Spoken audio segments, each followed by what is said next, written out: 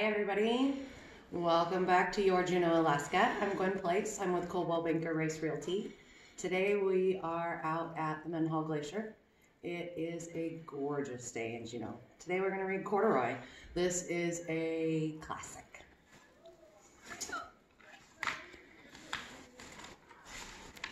Corduroy, story and pictures by Don Freeman.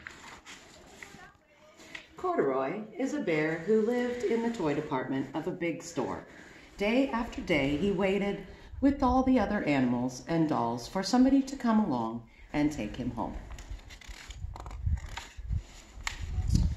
The store was always filled with shoppers buying all sorts of things, but no one ever seemed to want a small bear in green overalls. Then, one morning, a little girl stopped and looked straight into Corduroy's bright eyes. "Oh, Mommy," she said, "look. There's the very bear I've always wanted." "Not today, dear," her mother sighed. "I've spent too much already. Besides, he doesn't look new. He's lost a button on one of his shoulder straps." Corduroy watched them sadly as they walked away. "I didn't know I'd lost a button," he said to himself. "Tonight I'll see if I can go find it." Late that evening, when all the shoppers had gone, and the doors were shut and locked, Corduroy climbed carefully down from his shelf and began searching everywhere on the floor for his lost button. Suddenly, he felt the floor moving under him. Quite by accident, he had stepped onto the escalator, and up he went. Could this be a mountain, he wondered? "I think I've always wanted to climb a mountain." He stepped off the escalator as it reached the next floor, and there before his eyes was the most amazing sight. Tables and chairs and lamps and sofas and rows of beds. "This must be a palace," Corduroy gasped. "I guess I've always wanted to live in a palace." He wandered around admiring the furniture. "This must be a bed," he said. "I've always wanted to sleep in a bed." And up he crawled into a large, thick mattress. All at once he saw something small and round. "Why, here's my button," he cried, and he tried to pick it up. But like all the other buttons on the mattress, it was tied down tight.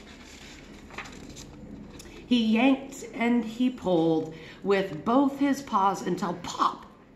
Off came the button and the mattress, and Corduroy toppled. Bang into a tall floor lamp. Over it fell with a crash.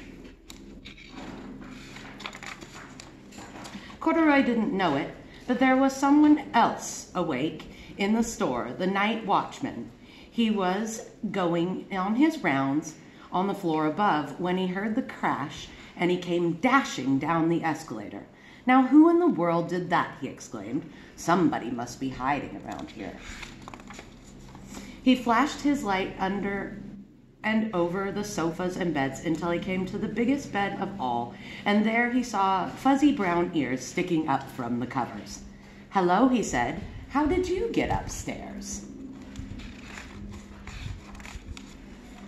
The watchman tucked Corduroy under his arm and carried him down the escalator, and he set him on the shelf in the toy department with the other animals and dolls.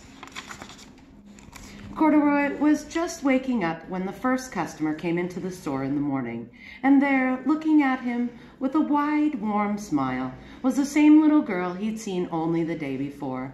"I'm Leisha," she said, "and you're going to be my very own bear.